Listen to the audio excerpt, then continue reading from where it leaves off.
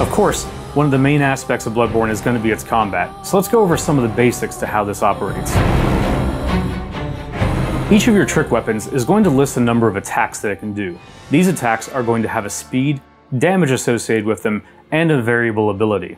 When you make an attack, you'll take one of the skill cards from your hand and place it on the slot of your trick weapon. This is going to augment the attack in some way. You'll then reveal an enemy AI card, which is going to show you the attack the opponent is going to be using. Each enemy card lists its basic attack, the attack it's going to use most often, and its special attack, a rare but usually more potent attack. You'll need to pay attention to these attacks because it's going to modify how you should approach each situation. By laying a stat card on an attack, you're going to modify it in some way. Skill cards will make your attacks faster, strength cards will make them deal more damage, endurance cards can help you clear the slot, allowing you to make more attacks in that same turn, and vitality cards will allow you to heal after the attack deals damage. Your weapon itself is also going to change how you attack. For example, you might be using the threaded cane / serrated whip trick weapon. This means that you're going to specialize in very fast but low damage dealing attacks. Conversely, a hunter might be using Ludwig's Holy Greatsword, which is going to deal high damage but at a slower speed.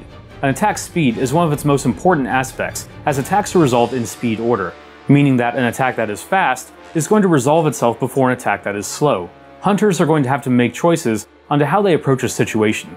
Going against a fast enemy, it might be best to match them speed for speed with fast attacks, or if that option is not available, I might have to find ways to mitigate the damage they're going to deal to me first, and then hit them back with an even more powerful blow. My weapon, as well as the attacks featured in that weapon, are drastically going to change how I approach each situation.